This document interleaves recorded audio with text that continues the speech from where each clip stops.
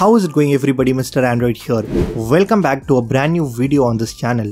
In today's video, I'm gonna show you some really useful and hidden features that has been added in One UI 5.1. If you own a Samsung Galaxy phone, then trust me, this video is going to be super useful for you. With that being said, stay tuned and watch this video till the very end. Also, let's aim for at least 1000 likes on this one. So drop a like, leave a comment and let's get started. First, let me show you a very useful feature that's been added in Samsung Gallery. If I just go to the gallery, tap on this menu button, then select settings. Here if you scroll down, you get this option called About Gallery. Just go inside and tap on this build number for 11 times. Now if you go back, you'll get this brand new option called Gallery Labs.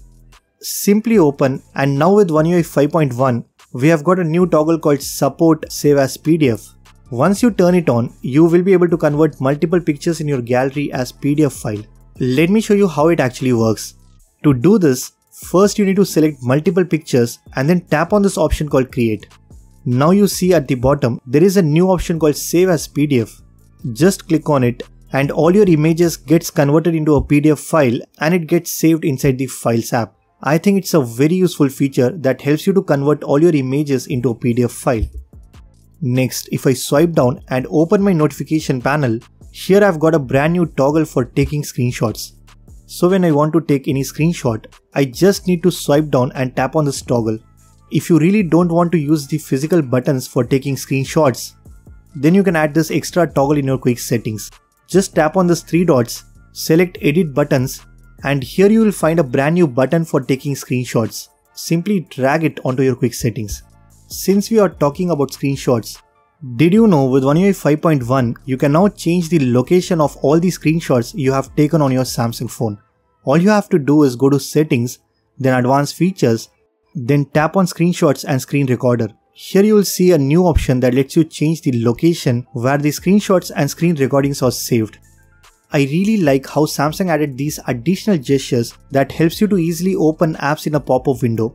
I just need to swipe from the top right and it opens that application in a pop-up window. This was introduced with One UI 5, but One UI 5.1 further improves on this, and now you can swipe back to the corner like this to make the app go back to the full screen. I just love how easily you can do multitasking on your Samsung phone.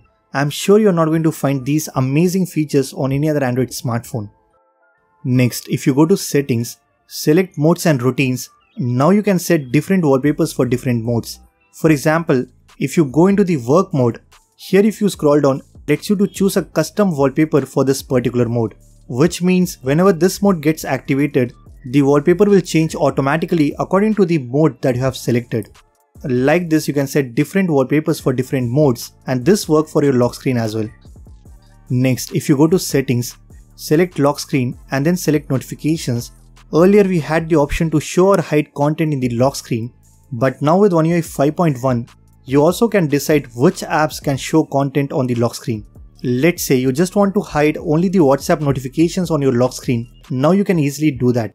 Again, a very useful feature that's been added in One UI 5.1. Another useful feature that I found inside the phone app is when I go to Settings, select Record Calls. Now you get this option to delete all your recordings automatically. So if you really want to save a bit of your phone storage, then you can definitely enable this option. That's pretty much it for this video. These are some amazing One UI 5.1 hidden features that you should definitely start using on your Samsung phone. If you guys like this video, then be sure to hit that like button, subscribe to this channel if you haven't already. I'm Mr. Android and I will see you guys in the next one.